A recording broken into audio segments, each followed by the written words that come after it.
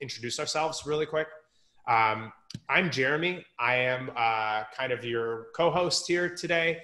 I am part of the Equilibrium Ventures team in Austin, Texas. We are an alts-focused investment manager. I come from the world of Silicon Valley building startups, but more importantly, because you're here to learn about finance, this is all about Itai. Itai is our resident finance guru.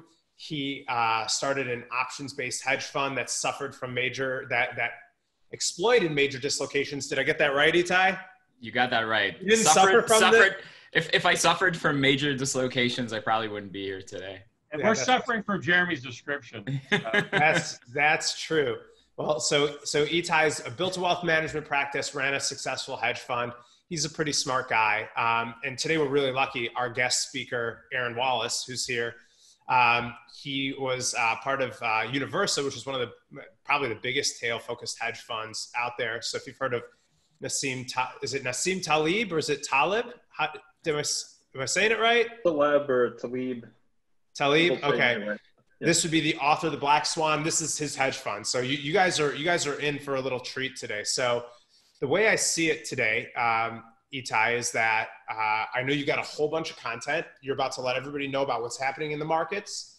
And then you're going to teach them all about the options. So it's a Greek day. It's a European day. You ready for it? Greece is not seceded from the EU just yet. Okay, maybe by the end of this they will have. Who knows? So Itai, do you want to take this over and walk everybody through your presentation? Yeah, thank Jeremy for having me here as usual as the speaker. Also, thank you Aaron for coming in. We'll come into you shortly. So this is a little bit more on the this may be a little more on the technical side, but I just wanted to share some of this content. So let me just get started on it. Can everybody see the screen? Ooh, yeah, we can see it. Thumbs up, everybody, if you see it. Shapiro? Yeah, I'm looking at you. Aaron, thank you. Thank you. All right. Let's, I really need to activate that subscription back. Dude, it's $7. If you really want my login, I will share it there. I think you're doing well in life enough where you can give Microsoft just a little more money because they're suffering. All right. I hear that they are really struggling to make money nowadays. Right. You know, I'm going to buy the subscription and you can go along Microsoft tomorrow when that happens. Okay. So Equilibrium Ventures, again, unique asset class. We focus on alternative assets, create low volatility growth strategy as a result. And I'll just hop right into it. So the first thing I wanted to note is following the Fed dot plot, it really seems that rates are going to stay low for quite some time. Here's all the dots representing FOMC member opinions of interest rates going into the future. And we can see there's a single person thinking rates should be higher in 2022 and maybe a few dots in 2023. Longer run, they think long-term rates will be somewhere at 2.5%. So even if you think about the long-term rates maybe 5, 6, 7 years from now, they're only thinking about 2.5%. And there's almost complete consensus that rates are going to stay zero until 2023. So for all planning purposes. Itai, FOMC, what does this mean? Why should somebody care? It's the Federal Open Market Committee. They're basically the board that sits and discusses the fate of the world a few times a year. Love it. Okay, so everybody's saying there's 0% interest rates more or less until at least 2023, and right. possibly a lot longer. So another thing that happened in Jackson Hole, Wyoming, I think that was very important, and a lot of people didn't talk about that. I didn't see it covered too much. But the Fed used to have these mandates where you have the inflation target, which is 2%, as well as the full employment. And of course, the third mandate, we talked about it, which refers to a rising stock market, right? It's not an official mandate, but it could have been official at this point. So now the Fed will tolerate inflation, and they will actually not act if they see inflation going up to 2%. Jay Powell actually said that they will come up with a flexible form of average inflation targeting. Now they're calling it FAIT. And basically they're saying that because we have periods where inflation undershoots that 2%, even if it goes above 2% for quite some time, it kind of makes up for the fact inflation was low, and it could potentially stay above that level for quite some time. There was no definition of what some time means, and this has been left completely ambiguous. So traditionally, if inflation hits, we use a raise of interest rates to kind of curb it. And they're saying, no. We have a whole bunch of debt on the balance sheet. We are doubling down on this strategy of low interest rates, even if that means the complete attrition of this middle class. Yeah, I mean, so basically they're saying that even if we get real inflation, that doesn't necessarily mean we're going to see interest rates rise, unlike what we've seen in the past. So I think that's kind of a big deal. So this basically means we can see more of this. So right now we're looking at, U.S. Treasury holdings. I don't think a lot of people realize the Fed has literally doubled their U.S. Treasury holdings in 2020. It went from, just a little over 2 trillion to 4.4 trillion. I think that's just insanity. So of course that translates to the government being fully funded by the Fed and being able to spend whatever they want. And for all intents and purposes, we're living in a modern monetary theory kind of world where they can just do whatever they want and taxes don't really matter. And Itai, hypothetically, let's say if China were to dump all their treasuries, how much do they have? How would that be impacted or quantified versus this type of graph? I think the Fed will be happy. They'll have more treasuries to buy and print more money, right? So China only holds I think $2.5 trillion in treasuries, if I'm not mistaken. So it's not even, the Fed just did that in COVID, after COVID. It's not a big deal. Crazy. Okay, onwards. There's still no official inflation. You can see here 50s, 60s, 70s where the CPI was. And really, inflation since the late 90s has been pretty tame based on the way they measure CPI. Clearly, there are other ways to measure it, show higher inflation. COVID clearly made inflation go a little bit lower. We can see this dip right there. And we're nowhere near the Fed target. So they potentially have an excuse to continue for quite some time. Now, cool. Wanted to look over something that I thought was the main driver for CPI and inflation. I know some people say, well, these quantitative easing policies and all the stuff that we're seeing is going to cause inflation. And people have been saying it since 0809. But we have to understand there are two headwinds that are really, really strong, that are deflationary, that clearly, I don't know what's going to happen, and inflation could eventually happen and we're losing control of the currency. But I feel like in a normal environment, we will not see inflation for the way the demographic pyramid looks like. So here, this is an example of how the USA looked like for population pyramid in 1950, I'm sorry. So you can see here at the bottom, this is actually the boomers, ages 0 to 4. This is when they're born, right around this time. So they're actually already a big segment of the population. And then a lot of young people supporting less older people as they mature and get older. And this is what causes a lot of economic growth. And eventually, this little curve here is what caused so much inflation in the 80s. But today, we actually have an interesting scenario. So here is the US in 2020. I compared it to the age pyramid in Japan in 2000. And it is interesting to see that here's the boomers right there. You actually have less people in the middle, and the millennials, or the children of the boomers, are right here. They're just about the same age group, and a lot less people at the bottom section. And eventually these boomers are going to go up to these areas right there, and they will be supported by a lot less people as this pyramid goes lower. So, just think about it, less demand for houses, cars, etc. It's essentially, it's deflationary. Japan has had a similar thing already going in 2000, where they had older people right there, and a lot of them, and this is the echo generation for those people right there. It's kind of funny because they have kids, so they're going to have more kids, and very few children. So today, Japan looks like this, where you have a lot of old people. You have some people in the workforce that support them, and essentially no children. This literally looks like this. So this is a very unhealthy for long-term economic growth, and it's quite deflationary. So I think all these central bank policies at the end of the day are correlated to this, where COVID just made it accelerate faster. One quick question, Edie. Doesn't the Fed see really inflation on the economy's expanding and doing well? That's when they usually raise interest rates because they think there's inflation coming, and then vice versa, as opposed to like the Austrian School of Economics, where it's like how much currency is being printed. So what's the question?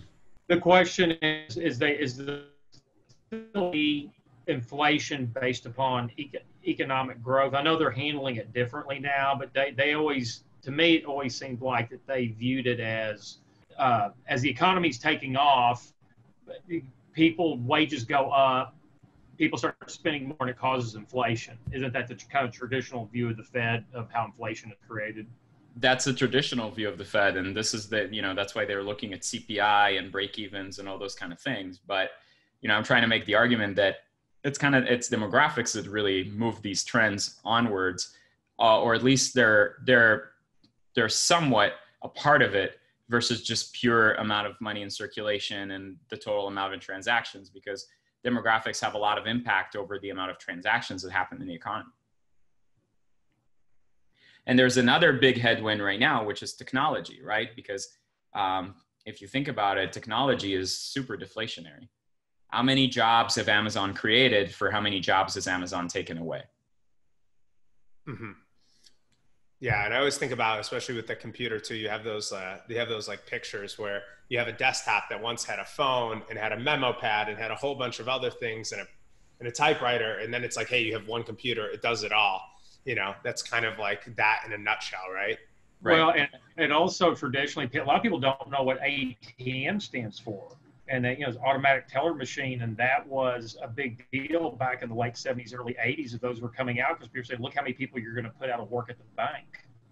Because you don't have to go to the bank to get cash. It's true. And this is before we even start talking about self-driving cars and things like that. Maybe we'll do a automation special at some point. I think that'll be interesting. I will say that I have been in David Shapiro's Tesla, and we definitely use the autopilot feature going 80 miles an hour on the highway. I will tell you, I felt so much safer in that car than me driving. It stayed perfectly inside in the middle of the road. My dad just got a Tesla as well. I mean, this is the future right now. If any of you haven't ever had that experience, the autopilot mode is absolutely mind-blowing. If you want to ride, I'll give anybody a ride who's in Austin. It's especially mind-blowing when you run into a bridge. Very mind-blowing. Well, we were lucky that we were in the middle of Central Texas. There were no bridges, okay? So we're good. Itai, you can continue. Okay, we're just going to hop into the main thing because we do have a lot. So I know our audience today is a little bit sophisticated, so we're going to make this very brief for those that are not. Main idea, options are a derivative instrument of an underlying. Unlike futures, at expiration, you are not required to buy or sell those. As long as American settlement can even be exercised before expiration. Call options enable you to just buy something at a set price, and put options enable you to sell it. Okay. All right. The easiest example for a call option, the house example. Every time you go under contract for a house and put option money, you're essentially going into a call transaction. Jeremy, you own a house. The house is worth $100,000. I tell you, hey, I want to buy your house, not today, but in 30 days. I'm going to pay you $1,000 for that option period. You say done. You essentially become a premium seller. I'm a premium buyer. Now, three things can happen. The first thing is the price of the house goes up. Now it's worth $110,000. So essentially, I make $9,000 with $1,000 investment. Hence the leverage in options, because it enables me to control an asset worth a lot more with much less money down. Second thing is the price of the house goes lower, goes to $90,000. Then I just walk away, and I only risk my $100,000 in this case. And of course, could stay flat, nothing happens, it doesn't matter. That's essentially the call option feature. Cool. Put option. So put option is very similar to purchasing car insurance. Any person here that has a car and buys insurance essentially is a purchaser of a put option. Let's say you have a car and every month you pay $200 for an insurance company, and essentially you're putting that insurance on your car, hence the put option. So if the car totals out and gets destroyed, let's say if it was worth $100,000, now it's worth zero, that insurance company will pay you that $100,000 in exchange for all those $200 a month that you're getting, that you paid. So for them, they get $200 a month and low likelihood of a crash. So they're getting consistent payment. And if they do it over enough people, they're going to profit. For you, you get that protection. And clearly we're talking about the Colleen market where both houses and cars trade around $100,000. Amen. All right. This is the very simplistic view of basic option strategies for that end. So if you buy a call, your loss is the price you pay in a premium over the strike price. So you need, let's say you, in this event, we purchased a call option on your house for $1,000, and we need the price of the house to be over $101,000 to make money. That's called the break-even point right there. If you buy a put option, essentially it's the same thing, but in the other side, this is the price you're paying, and you need the price to be below that break-even point, which is your strike price plus that option premium that you're paying. When you're selling them, it's a little bit more intricate than that because you're getting that premium. So your profit is the premium. Anything at the premium or below is a profit.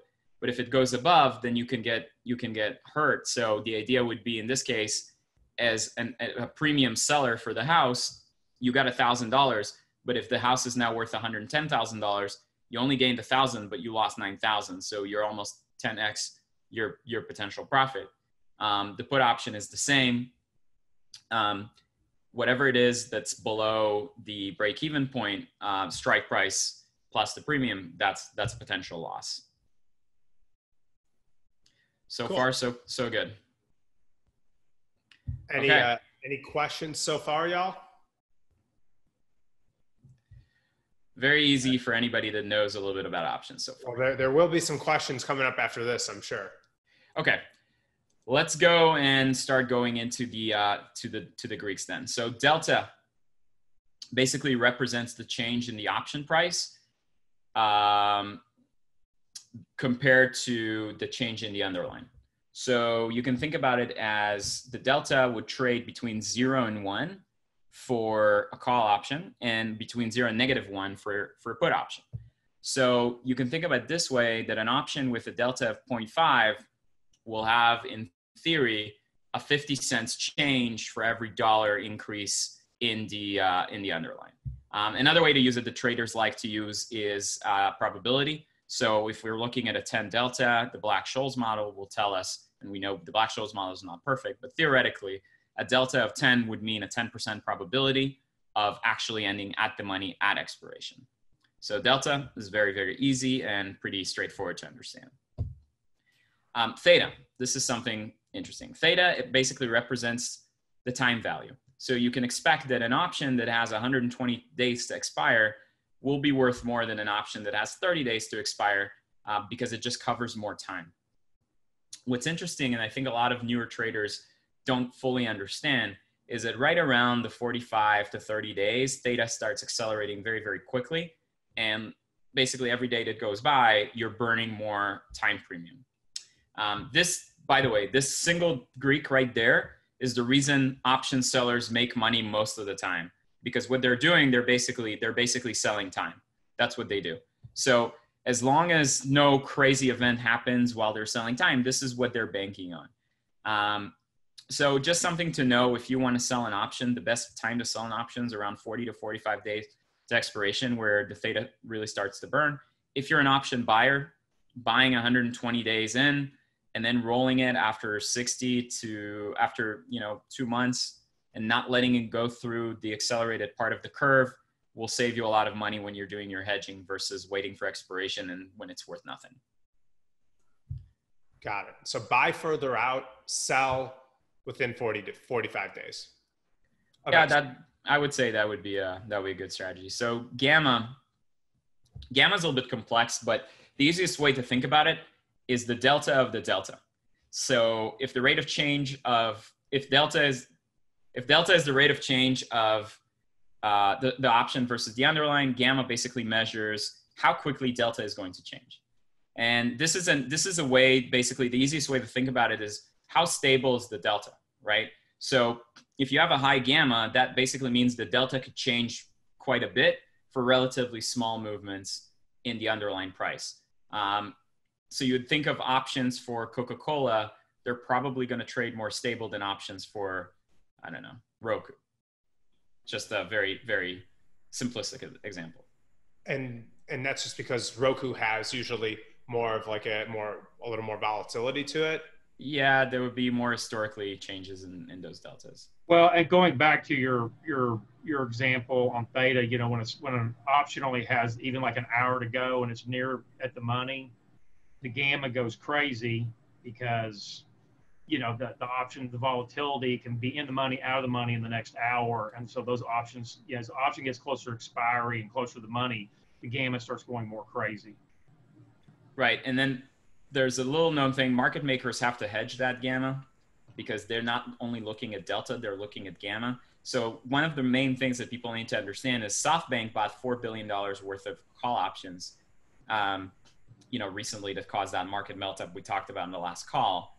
But it's the gamma squeeze that caused these market makers to hedge with like insane amounts because the gammas on those options just went crazy. So that means that even a delta of 10 had a really high gamma. It means that a high probability to get in the money. So the flows that they needed to hedge were significantly higher, if that makes sense. Okay. Lastly, we talked last week about the two different types of volatility. We talked about the realized volatility and the implied volatility. So again, realized volatility is what actually happened, how the market actually moved. And the implied volatility is how the market expects future movements to look like, right? Are you talking like the VIX on a specific stock? Right. So you can think of implied volatility as a VIX on everything. So everything in a way has its own VIX. If it has options trading, it's probably going to have implied volatility. So, you can talk about stocks and futures and even currencies and commodities. They'll all have this feature to them. And that leads us to Vega. So Vega is the only Greek that can't truly be mathematically mapped accurately. So you can think of delta, you can think of theta, you can think of gamma. All these things can have a formula that's very exact to the moment on the model, but it's very difficult for implied volatility to be priced correctly for the reason that implied volatility is driven by people's sentiment a lot of the time. And that is something that can't be mathematical. We can try, but in theory, a Vega basically tells you that there's going to be what kind of change in the price given an increase or decrease in volatility. From my experience, this is actually the least accurate part of the Black-Scholes model, even though it is accurate to a degree, but this is where opportunities can occur, and there's some kind of a trading edge that can be exploited. Some people think that theta is a trading edge. I don't think it's a trading edge. I literally think that just like an insurance company, you're trading the premium of time in exchange for taking on that risk. So that's not a true edge, even though it seems that way because you're making money 90% of the time, if that kind of makes sense. So I wanted to go over an edge that I had in my hedge fund that I'm going to reveal today, how we made money consistently by using an exploitable event that continues to happen and can be exploited all the time with remarkable profitability. So basically, the idea was to use options around earnings report in order to benefit from that Vega inefficiency. So what I mean by that is what we see before earnings, we have a very high implied volatility, high Vega. We have an inverted term structure, meaning that options for the near term sometimes trade a lot higher as far as their premium goes from those that are further away, and there's a lot of interest in there. There's also a binary event that happens, which is the release of an earnings report, or maybe an election that's coming up, or maybe Brexit vote, or a lot of different things that I've seen this happen at. So this is a little snapshot from the Bloomberg terminal. I actually took this. This is a real trade that was taken in October 2014, just to give an example. Google, at that time was Goog, wasn't even Alphabet yet, had an earnings announcement the following day on the 17th. So the 16th of October 2014, this is how the term structure looks. So you can see the 10 delta puts to the left, and then the 10 delta calls here to the right. And you can see the different prices, and you can see the different volatilities. Literally for the next day, volatility of 70 on the put side and 55 on the call side. This is, by the way, a time where the VIX is not very high, just an average normal market time. So this is how it actually looks like as far as the term structure goes. Here is the term structure for that near-term options. And you can literally see how it gets normal with time. So it's kind of like a heavy inversion VIX curve. So why does this happen? It happens when traders and investors bid up protection ahead of an event. I call these event a known unknown. So imagine you're a Google investor, and you've been in Google forever. You've been in Google since, for 5 years.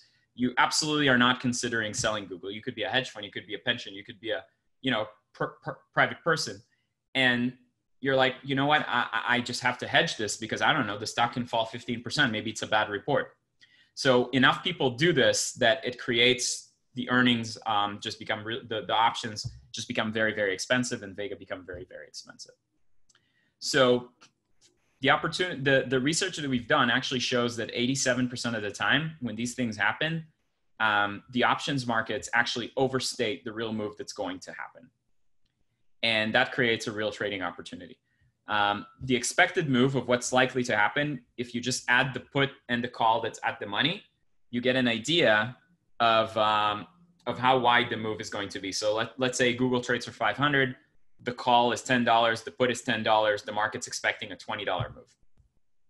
If you sold both the call and the put, as long as the move is $20 or less, you would actually make money on this.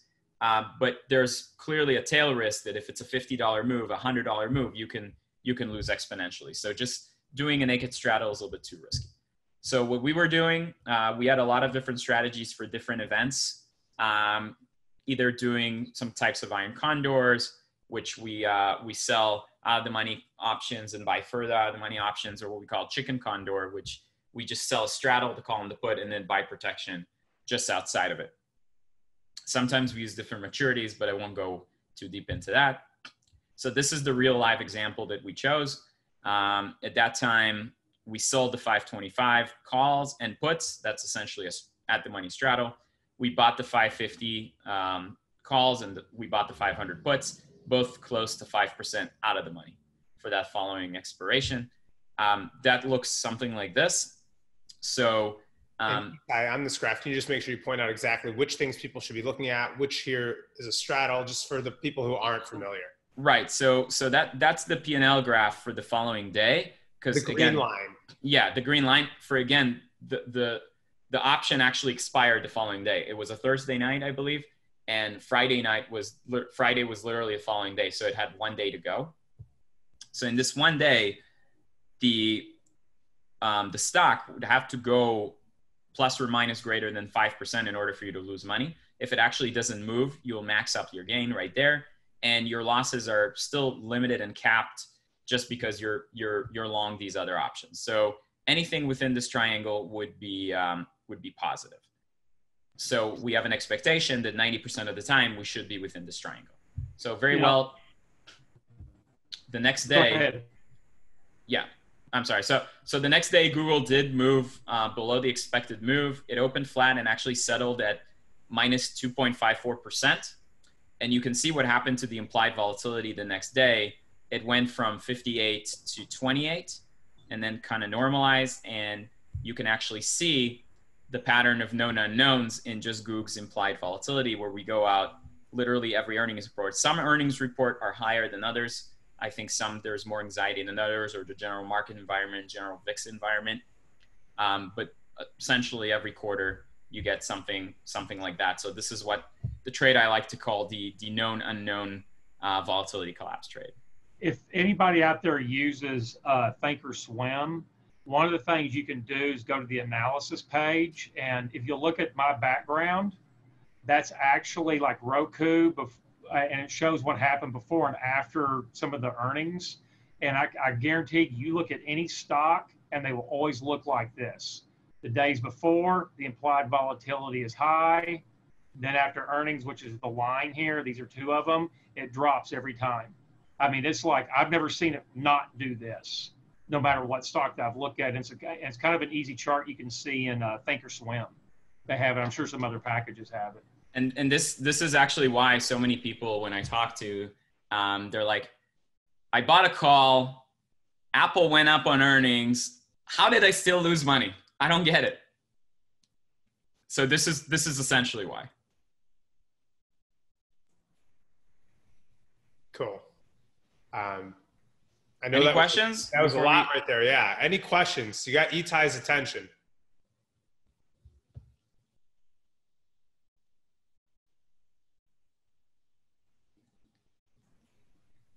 I guess you left him speechless. They were so impressed that they went right to their Bloomberg terminals and they placed all those trades, and they're going to be wildly rich tomorrow.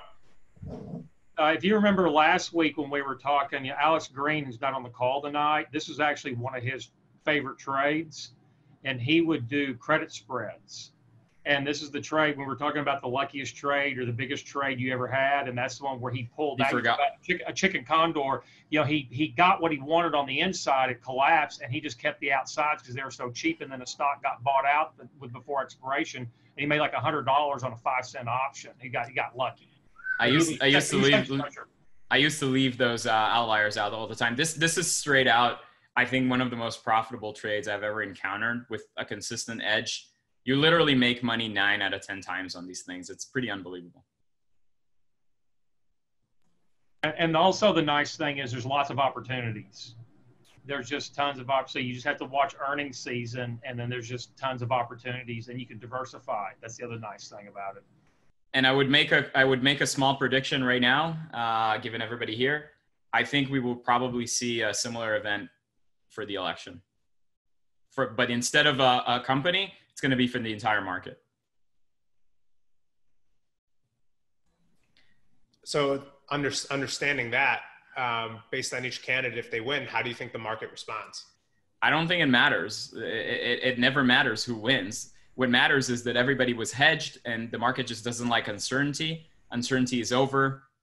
Hedges are removed. Volatility collapses. That's what people don't understand. It doesn't matter the outcome. Just like Brexit, everybody hedged. It was the outcome they didn't want, but volatility still collapsed.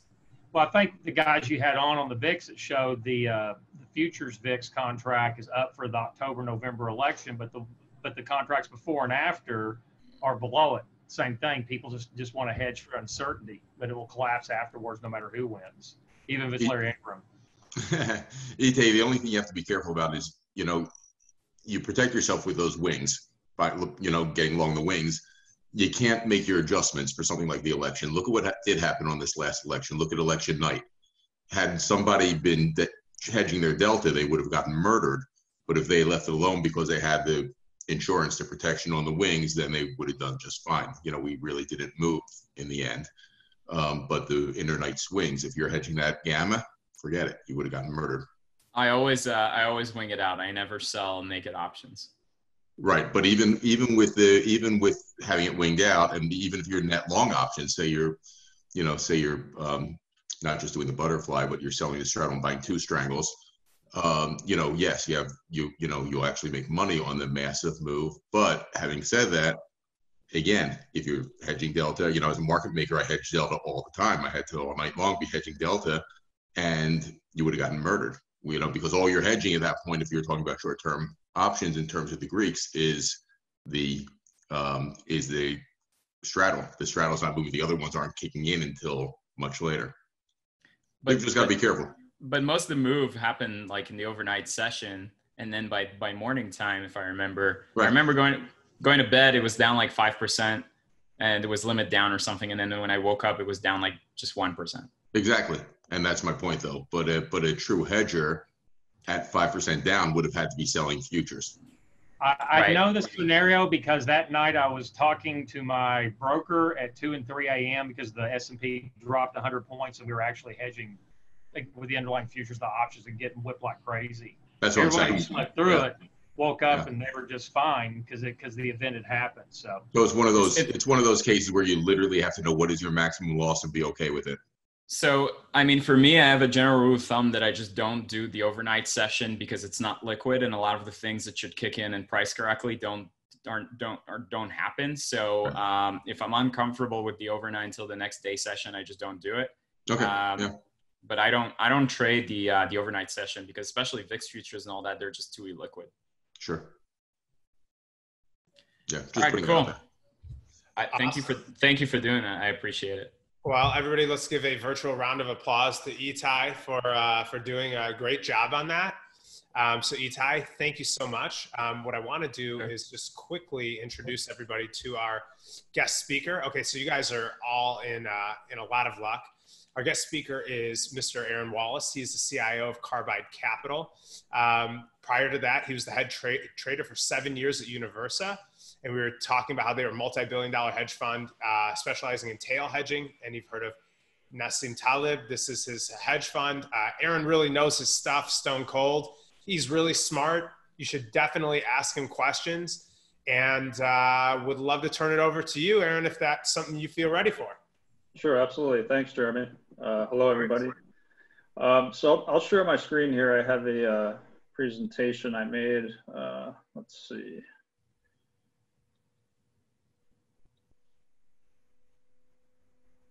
Can everybody see that, or? We see your face still. It's a beautiful face. Don't get me wrong. Oh, hold on. Here we go. Hey, there you go. That should work. Okay. So just to expand on my background a little bit, I initially worked on Wall Street out of school. I went to work at a bank, KBC Bank. It's a European investment bank. We mainly specialized in a lot of derivatives trading there. We had an options desk and a convertible bond desk. I was on the options sales and trading side. So I learned the business there, pretty much out of school. And our desk covered a lot of institutional clients, large hedge funds, and we were basically buying and selling options and coming up with trade ideas for these clients. And one of the clients was Empirica Capital, which was founded by Nassim Taleb and Mark Spitznagel. Empirica was basically a tail hedging firm, which was the precursor to Universa, actually. So they were looking to exploit black swan events. And they were a client of mine, and that's kind of how I got connected with them. And they asked me to come work for them. So I moved out to California, to Santa Monica, joined Universa in 2007, and I was there for about 7 years as their head trader. And then Mark decided to relocate the business to Florida for tax reasons. And at the time, I just wasn't really ready to leave California, and I wanted to go out on my own. So I set up Carbide Capital, which is a CTA. So I'm trading options primarily on S&P futures. I have two programs. I have a short options program, which mainly is writing options on futures to collect premium. And then I have a tail hedging program, which is mainly what I wanted to discuss here. So the tail program is primarily long, far out of the money puts on the S&P. I occasionally trade NASDAQ or Russell, but they're not quite as liquid, so I usually focus on the S&P. Occasionally I'll do some bond trades as well, maybe buy call options on the 10-year or the 30-year bond. Although in this environment with rates at zero, it doesn't really make too much sense. But when rates were higher, that was a pretty good tail hedge as well. Just betting that interest rates would go down. Until they go negative. Yeah, well, that's true. They could always go negative. So, those options could be cheap right now. I haven't actually looked at them in a while, but they could be quite cheap. So primarily it's, hedges on the S&P. I may sell some call spreads to help fund that premium. And generally what we tell people is it can be used as an outright asymmetric short strategy as opposed to just shorting the market, because you're only spending a small amount of premium on options, and then you have a lot of convexity. If the market crashes, you can potentially have a large payout, but your maximum loss to the upside. You're not going to blow up in a bull market, like if you just go out there and short the market, for example.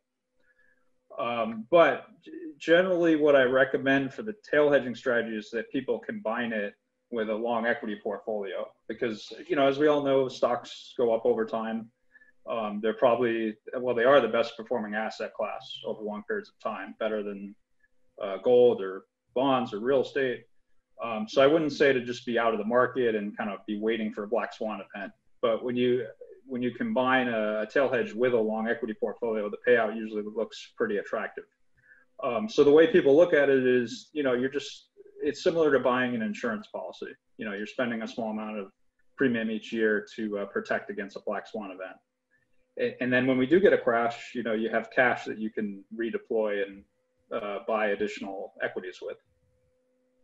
So the risk return profile is pretty attractive. You know your worst case loss each month or each year, and then you have a lot of potential upside.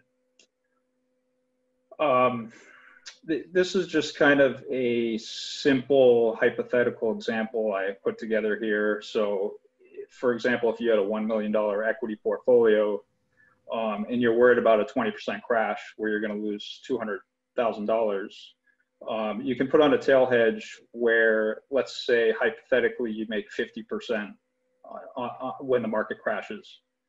So in that case, you would use maybe a $400,000 trading level.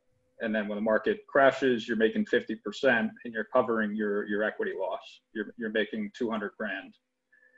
And the good thing about it is, since this is these positions are long options, the margin requirement's very low. So the product can be notionally funded. You don't have to come up with 400 grand. You could just maybe put up $40,000, and that would give you protection, on 200,000. So essentially, that tail hedge is costing you about 4% a year.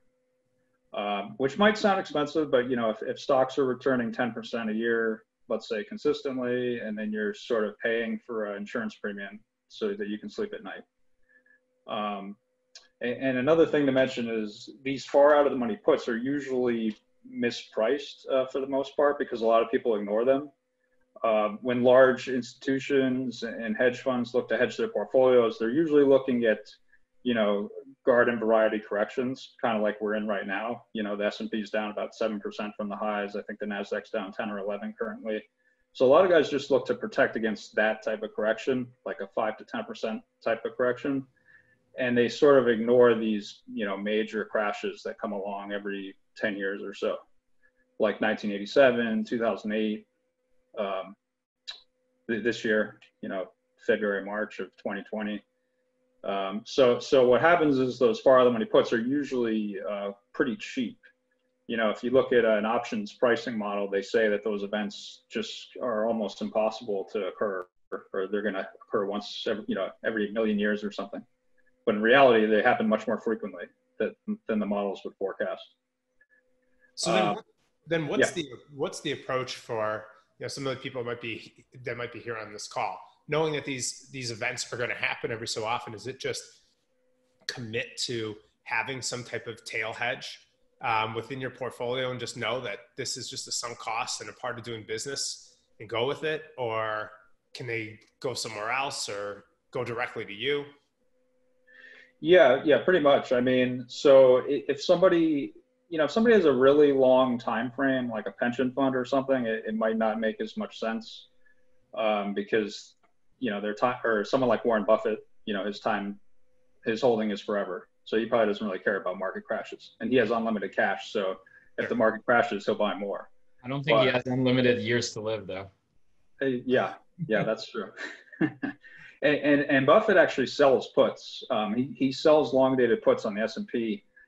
It's actually part of his strategy, which is if you do that on a cash secured basis where you're happy to buy the market down 10% or 20%, I think it's a great strategy personally. I mean, I do it myself as well in my portfolio.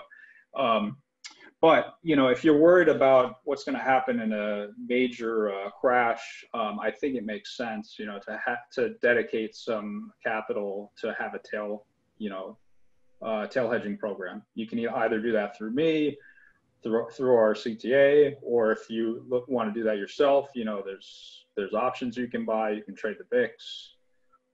There's all sorts of different trades that can be structured. But puts on the S&P are generally one of the best ways to do it, just because the amount of gamma and convexity that you get in those. So you're talking about very far out of the money deltas.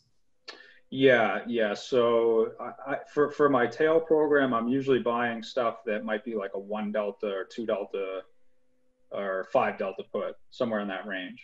And depending on where the volatility is. So right now, vol's really high. So those puts are really far out of the money. They might be 50 or 60% out of the money. And the idea is not that they're going to go in the money necessarily when the market crashes, but, vol's going to spike. And for example, in March, I had some puts that maybe I paid 20 or 30 cents for, and those puts went to $10. And the idea is if you're buying some really cheap puts, you can own a lot of them. So when that crash happens, the value just increases dramatically. So my main question to you, and this is actually what have been a personal challenge for me too, my own trading, and I know probably a lot of people are thinking about it too. It's great to buy all these far out of the money puts and get the convexity and all this thing, but I think what's your strategy to actually harvesting the gain? Because the problem is the market crashes if it's quick and it goes back. You can literally lose half of the value of the option in a single day if the market rotates fast enough. And how do you know when enough is enough and when you actually want to harvest gains? And what's your whole approach to that? Yeah, that's actually the most difficult part. So when I was at Universa, for example, in 2008, when the market crashed, our fund was actually up about 100% that year. And then the CIO thought that the market was going to keep going lower. Even though the S&P was at 666, he thought it was going to go to like 400 or 500, which seemed kind of ridiculous to me. But at that point, when you're up 100%, we would leave it up to the client. We would ask them, look, we're up a massive amount. This is getting overdone. The market's extremely oversold. The world is not going to end. Should we take profits? So that's how we did it there. We kind of leave it up to the client. But in my CTA, I've kind of made the decisions. There's a lot of factors that go into it. Like, for example, this year in March when the market crashed, I was up maybe about 10% initially on these hedges. This is on the full value, the full notional value of the portfolio. And I just saw what the Fed was doing. They came out and they basically backstopped everything. They said, we're going to do whatever it takes, QE, Infinity. They announced all kinds of lending programs. They're going to buy corporate bonds. So I said, you know what? I remember this in 2009. This happened. This has to be close to the bottom. And then the market did continue to go down a little bit more from there, maybe another 5% or something. But then it ripped back and, vol came in a lot. The VIX came in from 80 to 30. So I just made the decision at that point. I'm like, I have to take profits here because we're going to give it all back. And that's what would have happened. Those hedges all went to zero, within a month or less, within a couple of weeks. So a lot of it comes down to, I guess, the macro environment and, what the return has been. If I have options that have gone up, 100x or something, I just feel like I have to take profits at that point. And how far out I'm not just strike wise, but time wise? Like if you're getting a 1 to 5 delta, are you going a month out, 3 months out, a week out? Just roll, and it moves towards you. Are you going to roll? Like we're just kind of talking about rolling them. You have kind of a systematic approach to rolling them if it starts moving in your direction. Yeah. So most of the options are generally maybe 30 to 90 days out, expiration wise. I don't go too far out because I like to reset the strikes. If I buy an option that's 100 days out and then all of a sudden the market's 10% higher, that option is not going to provide too much protection. So I like to kind of reset them every 30 days or so. So right now I'm buying probably options that are 30 to 90 days in expiration. In terms of rolling them, for the tail program, I don't really roll them because they're usually so far out of the money that it's just not worth it. There's no premium at that point. You know, if it's a 10-cent option or 50-cent option, I say, what's the point of even selling that? I'll just kind of buy more the following month. On the short option side, you know, my other strategy, I do, if I want to sell another put, for example, I'll buy back the one that I'm short. I'll roll it kind of on a systematic basis. But I think for a tail program, it just kind of makes sense to leave it alone and kind of wait for a black swan event to happen. Right. Does make well, and yeah, I guess that makes sense. The other question, well, it's psychologically difficult, I think, to run a tail program just because you have to consistently lose money. Yeah. I think very few people can actually pull that off correctly. Yeah, it's tough to do. You have to be disciplined and just kind of always have the protection on, and you know, you're going to lose money 9 times out of 10. Generally, selling options is an excellent trade. Like we spoke about earlier, you know, you're going to make money 9 times out of 10, but that one time you lose, you could potentially blow up or give back years of returns. So yeah, you just kind of have to stay dedicated, and it does get boring. You know, you're just kind of losing money every month. But you got to look at it as just sort of an insurance policy, and then you can do other stuff. You know, you can be long stocks against it or do some other trades. I've got a lot of systems that lose money every month. I don't know what you're talking about. Well, the good thing is these are small losses, but it's like death by 1,000 cuts. Yeah, exactly. Yeah, but combining it with other strategies that make money and having yourself hedge, it makes a lot of sense. I guess the other question was, do you have any methods for paying for it versus just buying those puts? Do you try to do other things to kind of create ranges or try to pay for that premium? There have been times where maybe I would sell another option that's, you know, not as far out of the money, and then, you know, buy a multiple of tail, you know, protection against it. Right. So you know, maybe you're selling like a 10 delta put, and then you're buying, you know, 5 times as many delta puts or something. Yeah. Yeah. So I've done that at sometimes, but it's a tough trade because normally what happens with the market is you get down to that, you know, short strike, and it doesn't quite get to the point where you're really far out of the money stuff kicks in. And then you got to figure out, well, what do you do then? You try to hedge the gamma, and then you can get whipped. You know, you're selling on the way down and buying on the way up. So lots of times I don't even bother with that. I just kind of own the tail protection. I may sell calls or call spreads usually to help it offset the cost at times, but lots of times those calls are just really cheap. That's another thing about, you know, the options market is, you know, there's a lot more demand for downside puts than upside calls, with the exception of, you know, the whole SoftBank thing and the recent, you know, all these day traders and retail guys buying up calls on tech names. You know, that putting that aside, for the most part, usually there's a lot more demand for the downside puts. So, and what a lot of guys do is they overwrite. You know, they sell calls against their stock positions. So those upside calls are usually cheap. I actually, you know, I prefer to buy them. Usually when I sell them, I get into trouble because the market can just move, you know, a couple percent, and all of a sudden they're at the money. Versus the put. Yeah, the put's a much higher ball, so you have a much bigger cushion if you're selling options. Yeah, that makes sense. What I like to do is actually sell the at the money call, that you get some premium for it, and buy 5x of the cheap out of the money ones. But then again, it goes up a little bit and the other ones just stay out of the money. Yeah.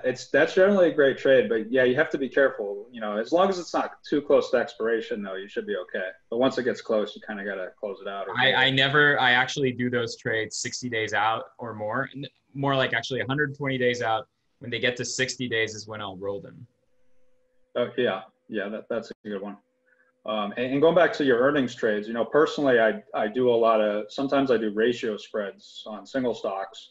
I'm not always capped. You know, sometimes I do have naked positions, but only if the vol is really, really high and I can kind of make my break even, you know, 30% out of the money or something like that, where I'll maybe buy, you know, I'll buy one call and then sell 2 further out of the money calls on a name where the upside vol is really high. And it's very short dated. You know, it might be a week. to let me ask you a question, just as far as being a trader.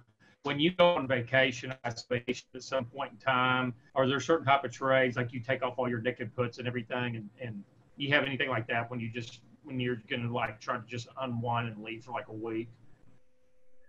Yeah, I mean, unfortunately, ever since I started Carbide, I haven't been able to take like real vacations. You know, I can take like a long weekend or something, or I'm always checking the markets. But yeah, if I do go away, I'll definitely cover any short option positions. I learned my lesson there. I remember I think I was in Florida for a few days, and this was when Kim Jong-un started firing missiles, and Trump was threatening fire and fury. And, you know, I'm out at a bar or something in Florida, and the market drops, 5% in a day, and I'm short puts that I didn't cover. And I said, oh, I'm never doing this ever again. I basically had to get on the computer from my friend's house and try to trade from my phone. It was a nightmare. So. I have a similar story on a cruise ship in the middle of the Atlantic when I had to pay an exorbitant amount for Wi-Fi so I can close out some positions. I understand with Equi, though, an exorbitant amount's like $14. That's on a previous. That's a previous joke to the $14 a megabyte, maybe. It was ridiculous. The worst I ever had, I had a guy that ran a CTA that had about $15-20 million, and he called me because I do programming for traders, and he told me he hadn't had a vacation in 7 years. He had a partner, and promised his wife, and he finally took a vacation, and it was in October of 2008. And when he came back, the markets had dropped, and usually the markets had always come back. And so the partner was just betting on that. And when he came back, basically he was out of business. He left, went on vacation, had 16 million under management, came back, and he was effectively out of business. So it was quite a costly vacation. Yeah, no, it's scary. I definitely learned anytime you're going to go away, just cover any short option positions. And then if I have long option positions, like personally, I might just put out a good till canceled order at some level that I want to take them off. And if it gets filled, great. If it doesn't, no harm. So, yeah, just to move on here, this is just a slide that I put together from a Bank of America survey where they asked their investors, what do you think is the biggest tail risk? So I'm just kind of, putting out there what are some potential black swans that could happen. Of course, with black swan events, the reason they're called that is you never see them coming. So in all likelihood, none of these things will be the next black swan event. With the, everyone thinks COVID, second wave, the election, like you guys have spoke about the election, you can see it in the vol curve, the October, November vol is just really jacked on the VIX futures curve. And then from there, it just drops off. So what I think, and Equi probably agrees, is after the election, I bet that front end of the curve is going to get smoked. That the vols and Occ Nov are just going to come in a lot. I mean, the whole curve will probably come down, but the front end is going to come in the most.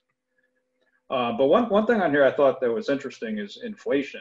Is and the tech bubble. These are two things here that these weren't even mentioned in August, but now all of a sudden people are worried about them in September. In terms of inflation, it's hard to imagine because we're in a deflationary environment with the amount of debt and with jobs being taken over by tech. But, who knows? Maybe that's the straw that breaks the camel's back. If they print just enough. I know. I always think that this time, but I don't know. Maybe they will print the right amount to cause real inflation at some point. And if they actually do trigger it, that's not what they wanted. That's going to be the worst thing ever.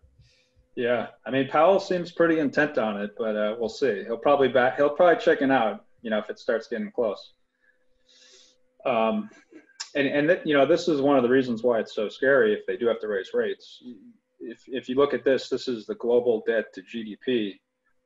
It's just exploded, going up into the financial crisis of 08, you were looking at 200%, and now it's already up to 250, and it's just on an unsustainable path.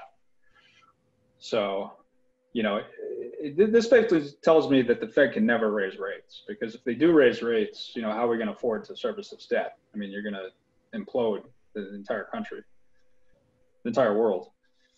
But you know, you never know. They could be, their hands could be forced. You know, maybe people lose faith in the bond market and they start selling longer dated treasuries, and the Fed just doesn't have enough. You know, they can't buy them quick enough, and then they're forced to raise rates. You know, that could be a black swan event. Highly unlikely, but you know, it's possible at some point. And then another thing, you know, valuations right now are just through the roof. This is the forward PE multiple on the S&P 500.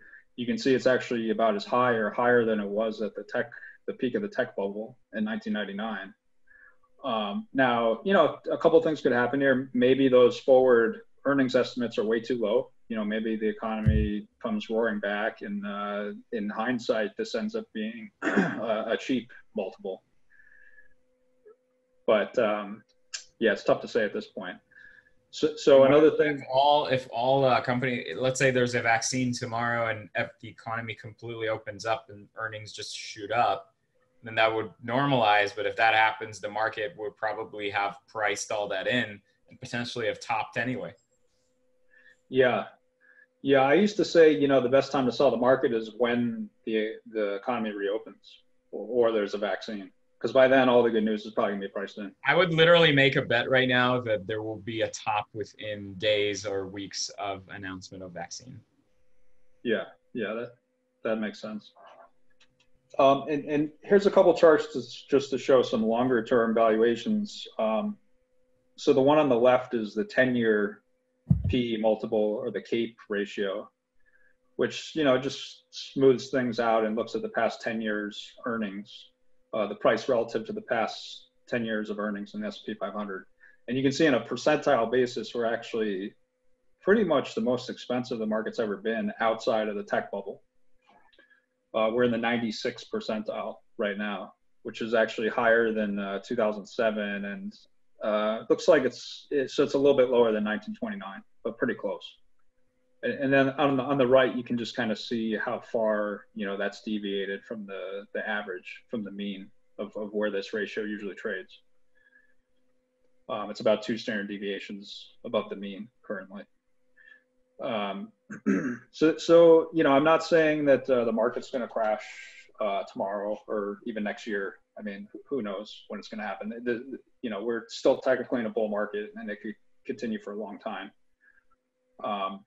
But if you step back, so here's a chart that I just have up here of the NASDAQ. You know, it's pretty incredible just how overbought it is on a technical basis. This is a long-term monthly chart going back to the 90s. So you can see the 99 bubble up here. And then this is the recent move higher. You know, we've had a bit of a correction here, but it's still just really far above these long-term trend lines. So this blue line here is the average price over 50 months, a 50-month moving average, and this is a 200-month moving average. So even if the NASDAQ dropped about 30 or 40% from here, you know, it would still be in a sustained uptrend. It would just kind of be working some overbought conditions. So, you know, I guess these are some reasons why it might make sense to have some type of tail protection or hedging strategy. But I would never advocate getting completely out of the market, because, you know, in the short term, I actually think the market's a bit oversold and will probably rally in the short term. But on a longer term basis, it just kind of looks very expensive and overbought. So, you know, in those type of environments, markets get less stable, and black swan events tend to happen more. So that's kind of the gist of it. I don't know, any questions or?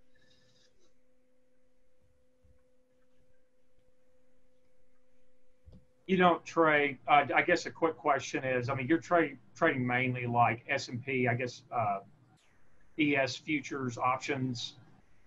You're not doing any kind of like VIX calls when you're doing this? For the hedge program, it's really the ES options, or like I was saying, sometimes NASDAQ or Russell, but NASDAQ options are quite expensive and illiquid. It's I don't know why the futures options are so illiquid, you know, in the Nasdaq. It's not like the triple Qs. It's a lot more difficult to trade. So I usually just stick to the S&P for the most part. And as a CTA, I can really only trade futures. So I can't do the VIX calls because technically it's an equity product. Okay. But, you know, I think owning some VIX calls is another good way to have some tail protection. The problem with the VIX is, though, you don't always know what you're buying. I mean, because you're buying calls on a certain future that, you know, you don't know how that futures curve is going to react when the market crashes. At least with the S&P options, you kind of know, you know, they have to move a certain amount when the S&P crashes. With the VIX options, you know, maybe the market crashes, but only the front end of the VIX curve really jumps, and the longer dated futures don't. And then your VIX calls aren't going to really increase in value nearly as much as you would expect. When you're doing a naked option strategy, are you doing a lot of the weeklies? When you're doing that, way out of the money frame on just your naked option strategy, and how far percentage are you usually out of the money? Sorry, you broke up at the beginning. You were saying on the short option strategy? Yeah, on the short option strategy, how are you doing, like weekly options, or like how far to expiry and how far out of the money? I mean, are you doing like 20% out of the money and, you know, weekly options, or what are you doing? Yeah, I do generally weekly options. The farthest I'll probably go is maybe 30 days, but I would say like you know, 5 to 20 days is kind of the sweet spot. And usually these options are, you know, currently maybe 7 to 10% out of the money, somewhere in that range. I don't go quite as far as 20% out of the money because you're just not getting that much premium. And then for that type of strategy, I think it always makes sense to sell a little bit more meaty options and then sell less contracts. So you're actually taking less risk. It depends on the volatility. You know, when the VIX was back in the teens, it was more difficult to do. But right now with the VIX up at 30 and the far out of the money puts are trading at, you know, 50 vol, somewhere in that range, you can collect some nice premium right now. On the call side, again, like I was saying before, though, the calls are usually quite cheap. The only time I'm selling calls, naked calls, is if we've had a massive run in the equity market and they're very short dated. For the most part, I like to buy the upside calls, or I may do a calendar. Like I'll buy a further out of the money, a further out in expiration call, and then sell a shorter dated call. That makes sense. I used to do ratio spreads on the call side all the time. Yeah, it can be fun, but it can also. Well, you were usually selling one and buying two, though, right? I was usually selling one and buying three. Okay. Yeah. So I was selling one sometimes slightly in the money, and then buying three, maybe 3 to 5% out of the money when the VIX is low. That's a good way to go about it. Usually for even money. Yeah, that's a great trade. I mean, especially when you get a nice move and vol's low. I only did that when the VIX was 15 or lower. Mm-hmm. Yeah, for when I sell the naked options, I usually try to wait for some type of spike in the VIX. You know, even if it's a small one, you get compensated much better if you get a small spike in the VIX, and then you can sell really far out of the money puts at that point. You know, if the market approaches your strike, there's things you can do. You know, you can buy them back, take the loss if you have to, or roll them down and out to further expiration, further out of the money. So it's kind of almost like a way of looking at a stock replacement strategy in my mind. Instead of buying stocks, I'm just selling puts or doing a risk reversal, selling put and buying call. It's really just kind of a cheap way to buy the equity market. All right, guys. Cool. Awesome. Well, want to say thank you so much, Aaron, for being the guest speaker. You're wonderful. Thumbs up, everybody. Thank you, Aaron. Thank you. This is the point where we're basically going to call it a wrap for tonight. We hang out for like the next 10 minutes and we just talk about anything. It's not even market related. So anybody who wants to hang out, chat for a little bit, we'll do it. If not, everybody have a great rest of your evening.